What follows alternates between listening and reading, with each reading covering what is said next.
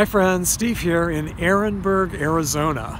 If you're on the 10 freeway coming from Los Angeles to Phoenix, as soon as you cross over the California border into Arizona, you cross over the Colorado River, the very first town you come to is Ehrenberg. I mean, it's right on the Colorado River.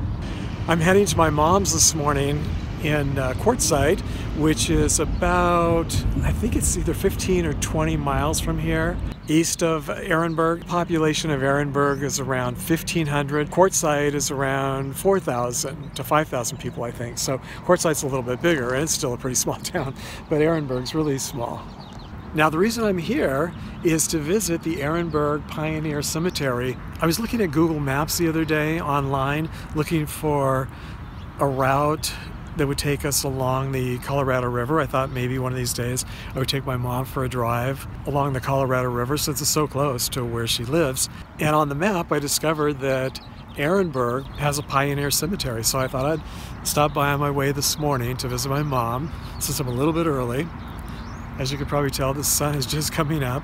It's a very tiny cemetery, so I thought I would just walk around and just see what I can see. Now, my mom has lived in Quartzsite for 20, 30 years, and this is the 10 freeway here that you see.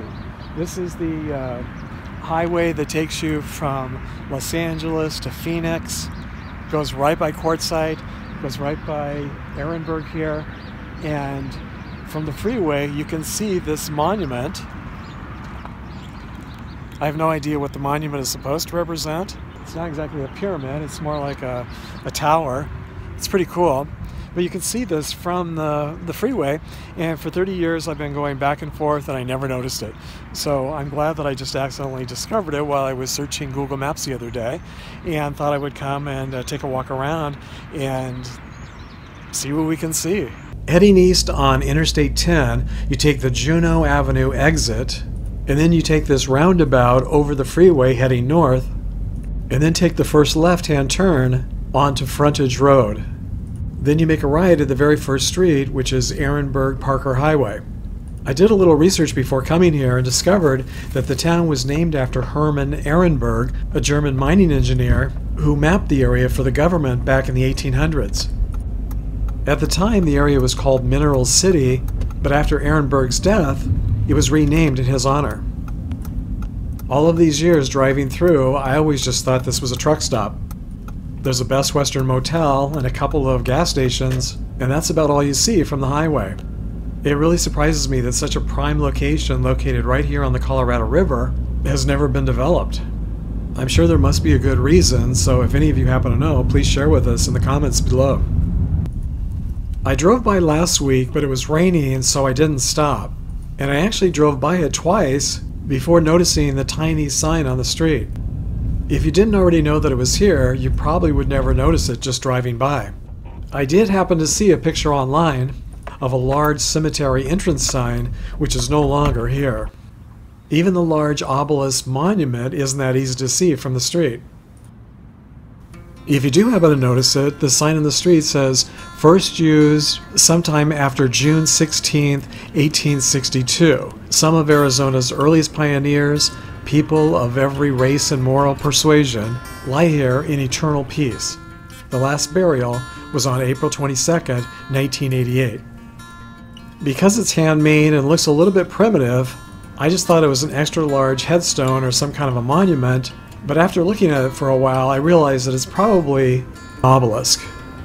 Obelisks are of Egyptian origin, and I've seen them in cemeteries all over the country and the world, so I'm surprised that it took me a while to recognize it. The plaque reads, "This monument built to perpetuate the memory of the pioneers, trailblazers, and adventurers that rest in these unmarked graves." It was placed here in 1934 by the Arizona Highway Department, and then rededicated on April 27, 2003 by the Ancient and Honorable Order of E. Clampus Vitus, Lost Dutchman Chapter 5917-4. And I really like how the base of this monument includes imprints of what look to be horseshoes and various branding irons. It's also adorned with various artifacts and tools from the period. I don't recall having seen anything quite like this in any other cemetery I've been to. How about you? Have you seen anything like this in cemeteries around the country? There's also a wooden sign here at the entrance. The sign is facing west and the sun is coming up behind it, so it's a little difficult to read, but it says, "To the memory of our unknown brothers, Lost Dutchman Colony, East Clampus Vetus, dedicated March 12, 1989. I'm going to have to look that up. I don't know exactly what that means.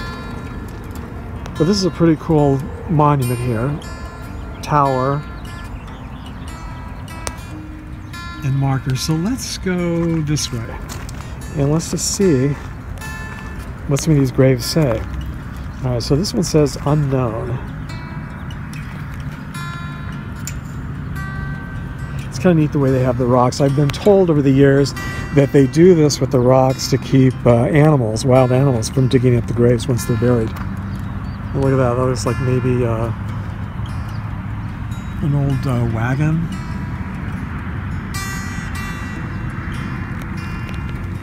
This one's unmarked, so there's unknown, and it looks like, just looking real fast, that there's quite a few unmarked here. And this is it. This is the whole cemetery right here. It's very tiny. These, I guess, were the pioneers of Ehrenberg. And look at these quartz and the cactus. That's pretty cool. It's funny that recently some of you have asked me to visit cemeteries like this, where there aren't any famous people, just cemeteries that I might find. And in many ways, they're just as interesting as the grave sites of famous people. One of the big differences, though, is that most of these grave sites are either unknown or unmarked. Cemeteries like this always make me wonder just how many Old West pioneers and explorers died in the middle of nowhere, were buried in unmarked graves, and whose lives were just lost and forgotten. Even here, most of the names of the residents have also been erased by time and the weather. It's pretty likely that most of them had wooden crosses with their names on them when they were first buried, but over the years the wood has deteriorated and their names have been lost. At least that's my guess. Out of curiosity, I just did a search on my phone of findagrave.com, and there are a few grave sites here with names on them that are listed on the website, but none of them had biographical information. I was also curious where Herman Ehrenberg was buried. He was a pretty famous person in American history and has his own Wikipedia page that lists his date of birth as October 17, 1816, and his death as October 9, 1866. He died at the young age of 49 in Dos Palmas, California, but I wasn't able to find a Find a Grave memorial page for him or to discover where he's actually buried. If any of you happen to know, again, please share in the comments section down below. There only appear to be about 100 or so grave sites here, which makes this one of the smallest cemeteries I've visited, other than private family cemeteries. And even though I have visited other desert cemeteries similar to this, I don't recall ever seeing cactus in a cemetery before. Some of my favorite plants are cactus, so I do like seeing them here. It's just pretty unexpected.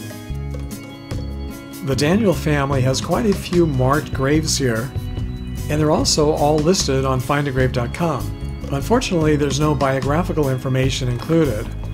It would be interesting to know who they were. Some of them were born back in the 1800s, so these wooden crosses with their names have to be fairly recent. Have any of you been here before, or have any of you happened to notice this cemetery while passing by on Interstate 10? Even though I probably won't be visiting too many new cemeteries in person for a while, since my time is mostly being spent now taking care of my mom, I did take a road trip back to the Midwest last summer and visited many cemeteries that I still haven't shared with you. So I'll be editing and uploading those in the coming weeks and months, as well as my visits to my mom. So stay tuned, because some of my best cemetery visits and trips down memory lane are still to come. And this week I'd like to thank my latest Patreon supporters, Chris Rasmussen and George Salling Jr. I'd also like to thank Barb Cavern and Suzanne Spears for increasing their pledges. Thanks so much, Chris, George, Barb, and Suzanne, for helping to make these trips possible. So as always, thanks for sharing the memories, everybody, and I'll hope to see you next time.